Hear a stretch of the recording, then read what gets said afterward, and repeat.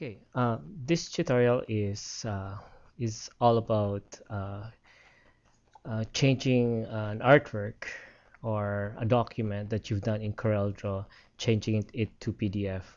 Okay, uh, people don't know this, but even though you don't have Adobe Acrobat Professional, you can still make your documents or any artwork in CorelDRAW as a PDF because CorelDRAW 3 has a built-in PDF maker or stuff like that. So I've got a flyer here which is 8.5 by 11, and so I've done this in CorelDRAW. And what I'm gonna do now, I want to give this out to my, say, my clients. So what I'm gonna do, I'm going to convert this into a PDF.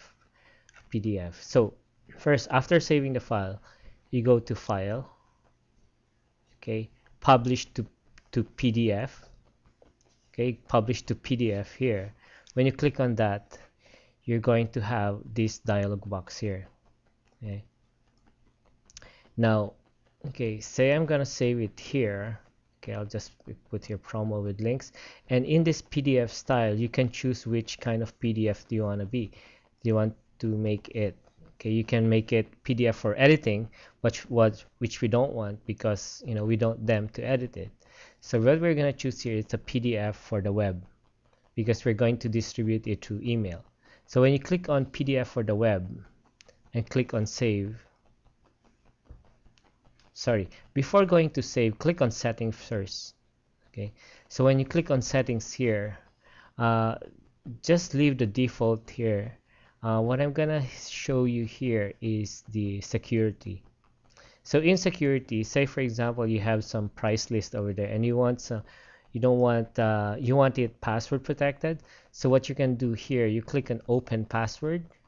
Okay, means to say when you open the password, the PDF, the person who's opening it should type in a password. So I'm just gonna put my password here and then confirm password. Okay, and then click OK. But it's really up to you. If you want the PDF not password protected, then just leave this blank and then click OK. Okay, then I'll just click on save here. So it's converting right now, and okay, so our document was converted to PDF already. Now I'm gonna open it to Acrobat. You can do the professional. If you have the professional, then open it. But if you have the free Adobe Acrobat Reader, that's fine. It still works the same. So you go. I'm going to File. I'm gonna open it. Okay, I'm just going to open it here. Okay, that's my PDF. And then if you notice, if you click on details here, it's such a small file. It's 112 kilobytes because we save the PDF for the web. So that's fine. And then click open. Oops. So you notice here, since we put a password in that PDF, now I can, when I open it, I have to put down the password. So I'm just gonna put down my password and just wait. And there you go. So it's a PDF version of my artwork in CorelDRAW. It looks exactly the same as in the CorelDRAW file that I have, and it works fine. So you don't need to buy Adobe Acrobat Professional if you have CorelDRAW X3. Okay, so we've got that first part now. Now I'm going to talk more about changing. What if I'm gonna explain? Let's go back to the artwork. Okay, I'm in CorelDRAW right now, and let's say for example here, okay, I've got the website www.clickscience.ca. Okay, what if I want a PDF which when people mouse over the PDF, it has a link and it goes to the browser or the link or the website. So what I'm gonna do is you click on the, it doesn't need to be text, it can be objects, it can be images. Say for example I want to link this text to the actual website, which is www.clickscience.ca. So what you're going to do is you right mouse click on it and you go to properties. Okay, so when you click on properties, you're going to have a dialog box here in the right side. Okay, so what I want you to do, while while still selecting the www.clickscience.ca, in here there's an icon for internet. So you click that, and the URL here, okay, the URL should always start as http://. Okay, then I'll put here www.clickscience.ca. Okay, that means to say when the PDF opens and it's going to have a highlight, it doesn't have a highlight, but it's going to have a hotspot. So, okay, I'll just refresh this one. And if you notice, every time we put a link on the properties, there's going to be a highlight. Like right now, it has that red crosshatch thing. So that means to say it's a link. Now, for example, here, I'm going to go to this full colored printed canvas. Okay, like I said, it doesn't need to be text, it can be images too. So for example, here I have this image of the colored printer banners, including the text. What I'm going to do, right mouse click, go to properties. Okay, let's go back here.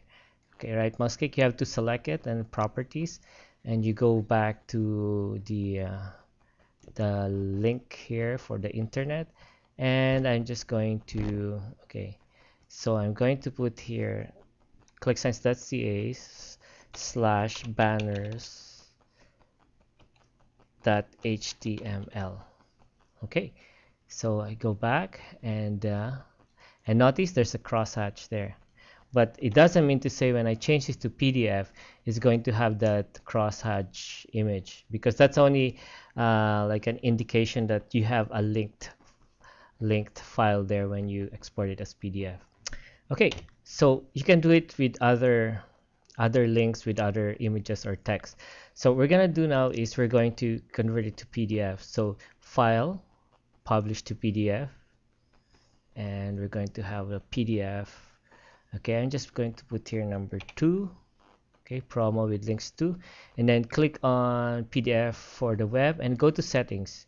Now here in settings, if I go to, okay, here, if I go to document and it says here include hyperlinks, that should be checked.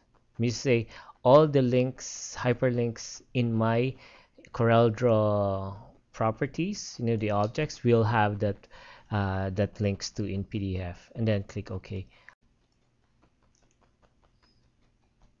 Open the file, PDF file. Okay, so I open it, okay, which is actually this one here. Okay, now like I said, since we make this as a link, okay, I'll just zoom in here. I know I put a link here in CorelDraw. See here, there's nothing going on, but when I go here, see it's a hotspot. Okay, if I click on it, it would says open a web in a browser, and then I'll just click okay, and see it goes to the website that I just put the link in, which is that one. Okay, now let's go down to the bottom part of the image. Remember, we put a hyperlink here, and see there's a hand there, which is a hyperlink, and click OK. Just allow here, and it goes to the home page of clickscience.ca, which is the hyperlink. So that's it for the tutorial. So that's a really good feature in Corel, because you can save money by not buying the professional Acrobat.